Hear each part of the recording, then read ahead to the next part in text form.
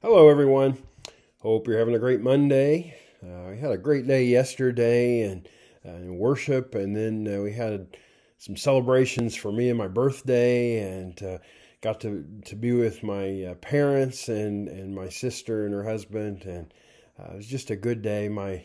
And then my wife and kids as well. We had a good time together, and then was with some extended family on over Zoom. It was a good day of celebration and all, and but just thank the Lord for that. Thank the Lord for my family. They're so good to me, such a blessing. I'm just thankful for each one of them. Well, let's dig into Ruth chapter 4 today. We'll read the first 10 verses and some interesting stuff here, kind of different stuff, and so we'll read it and dig into it a little bit more. The title of this in the Bible says Boaz marries Ruth. Meanwhile, Boaz went up to the town gate and sat down there just as the guardian redeemer he had mentioned came along. Remember, there was another one that was closer and really had first right of refusal to taking care of Ruth and Naomi and that kind of thing. So it says, meanwhile, Boaz went up to the town gate, sat down there just as the guardian redeemer he had mentioned came along. Boaz said, "Come over here, my friend, and sit down." So he went over and sat down. Boaz took 10 of the elders of the town and said, "Sit here," and they did so. Then he said to the guardian redeemer, "Naomi has come back from Moab, is selling the piece of land that belonged to our relative Elimelech. I thought I should bring the matter to your attention and suggest that you buy it in the presence of these seated here, in the presence of the elders of my people. If you will redeem it, do so. But if you will not, tell me, so I will know, for no one has the right to do it except you, and I am next in line." "I will redeem it," he said. Then Boaz said, "On the day you buy the land from Naomi, you also acquire Ruth the Moabite, the dead man's widow, in order to maintain the name of the dead with his property." At this, the guardian redeemer said, "Then I cannot redeem it, because I might endanger my own estate. You redeem it yourself. I cannot do it." Now, in earlier times in Israel, for the redemption and transfer of property to become final, one party took off his sandal and gave it to the other. This was the method of legalizing transactions in Israel. So the guardian redeemer said to Boaz, "Buy it yourself," and he removed his sandal. Then Boaz announced to the elders and all the people, "Today you are witnesses that I have bought from Naomi all the property of Elimelech, Kilion, and Mahlon. I have also acquired Ruth the Moabite, Mahlon's widow, as my wife, in order to maintain the name of the dead with his property, so that his name will not disappear from among his family and from his hometown. Today you are witnesses." There's some kind of strange stuff here. Our notes section dives into it a little bit more. So let's go to that, and then we'll come back to the questions at the end. Called to order. Ruth 4 gives perspective into the ways God works through suffering for good. His outcomes often surprise us and fill us with great joy, beyond what we could have asked for or imagined. That's so true. Sometimes things happen, we don't understand why they happen, and yet God brings good out of them. He works and moves in ways we can't understand it, but it's always for our good, always for our blessing, and so we just trust Him, and we just endure whatever it is we have to endure because He's faithful and He's good. So chapter 4 opens with Boaz at the town gate, ready to legally accomplish redemption for Naomi and Ruth. At this time in Israel, everything happened at the town gate. Israel's ancient cities were very crowded. They lacked large open spaces like the Roman Forum or the Greek Agora. So the town gate served as the courtroom of that day. At this place, justice was dispensed and people's contracts were made and witness. This is the courthouse. This is where they went when they needed decisions to be made, and they just kind of did it in this way, kind of different, but it's just the way that they had it set up. Boaz arrives at this gate just as the man with a closer claim as guardian redeemer comes into view. And Boaz probably has all this planned out. He's going to do this in a certain way, and all this happens. It says, after Boaz calls him over, he gathers legal witnesses. Court is now in session. This is a legal proceeding. As Boaz proceeds with his wise plan of action. And it all is in the way that God had sort of established in his word. And, Boaz is wanting to do this on the up and up. Be very careful to make sure all of his I's are dotted and his T's are crossed kind of thing. The next section is test of the heart. First, Boaz describes Naomi's need as an opportunity for this nearer relative to gain the land from our relative Elimelech. He encourages the man to decide right then to redeem it. Boaz makes clear, if you'll not, I'll do it. You don't have to, because I've got, all this going on. He says the closer relative leaps at the opportunity to add Elimelech's land to his own at a little cost. He thinks, hey, this is a good opportunity for me. I'm going to do this. So Boaz takes the next step in his plan. He tests the true motives of the man. As verse 5 records, Boaz adds, on the day you buy the land from Naomi, you also acquire Ruth the Moabite, the dead man's widow, in order to maintain the name of the dead with his property. And so, maybe this other man wasn't aware of that or whatever. Boaz says, hey, this may be a little harder on you than you think. You need to make sure this is something you really want to do. And there again, I think there's probably a little bit of tongue-in-cheek there with Boaz, because he wants this to all happen so badly. It says, without hesitation, the man replies, then I cannot redeem it because I might endanger my own estate.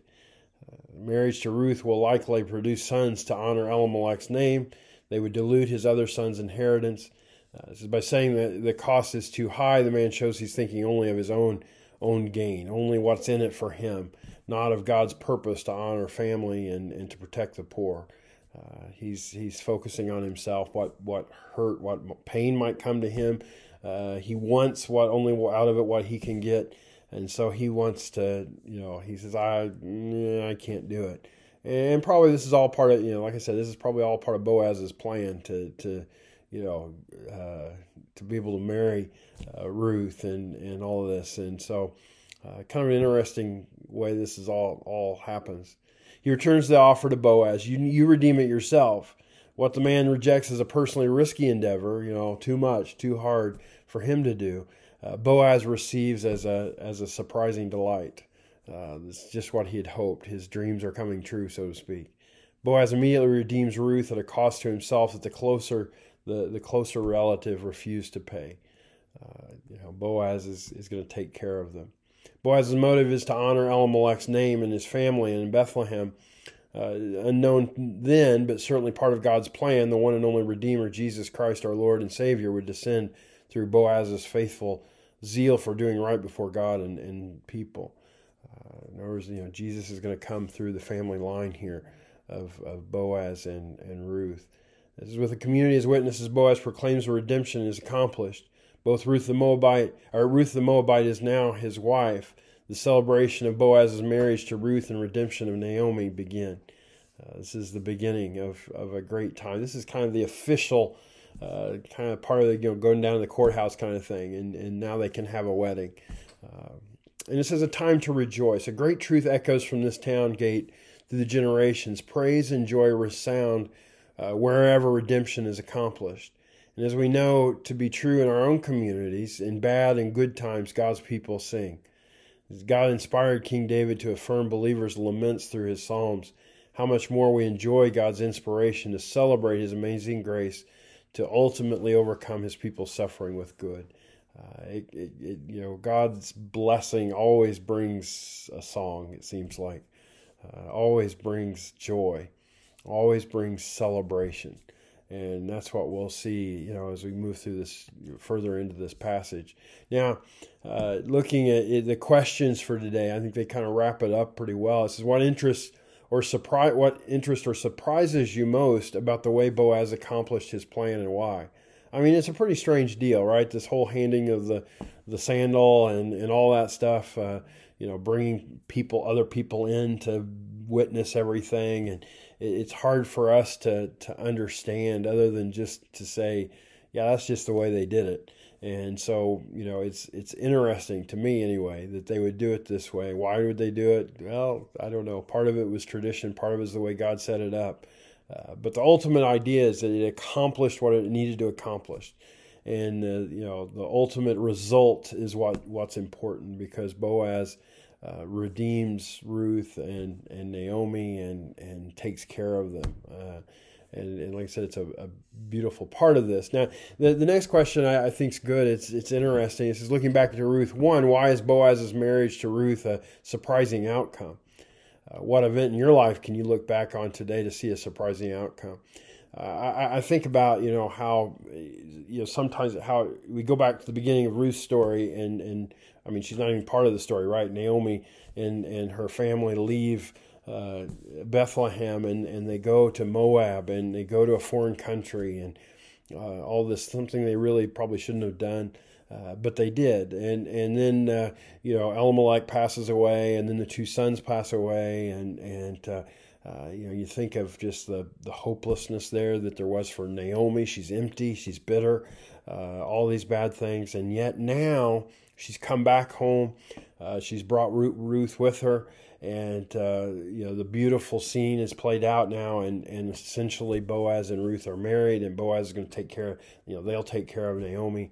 And the name is continued, and there's blessing and celebration, and wow, what a difference it makes. We never know how God is going to work in our life, and He just has a way of doing that. And I think maybe back to the time before our family came here to Mount Carmel, we were unsure where the Lord was leading us, how things were going to go, where we were going to go.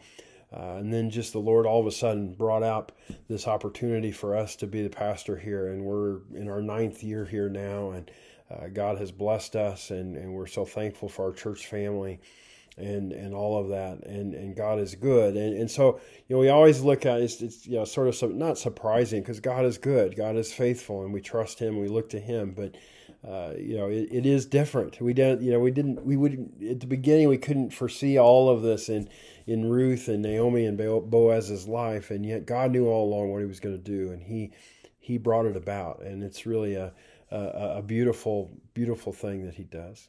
Well, let's wrap up this time with a word of prayer. Heavenly Father, we thank You for this story. We thank You for how You work, not just in the story, but in our lives.